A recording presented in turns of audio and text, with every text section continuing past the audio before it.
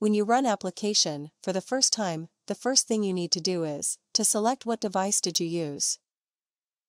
If you use Cronus MAX Plus, click on Cronus MAX Plus button. If you use Cronus ZEN device, click on ZEN button.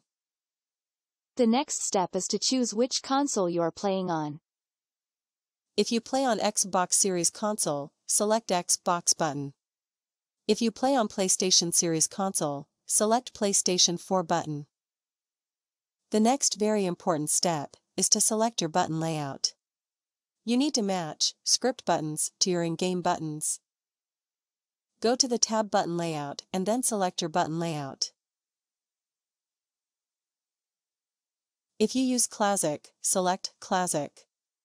If you use Alternative, select Alternative. If you use Custom, then select Custom and then change the All buttons to match your custom buttons in-game.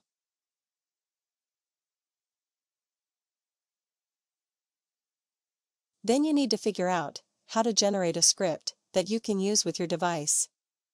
There are several ways to generate a script. The program has several main windows through which you can generate a script. These main windows are the Xbox One Elite controller, Instant Skills,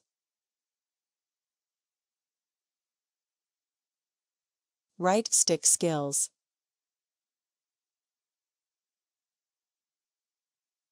and One-Way Skills.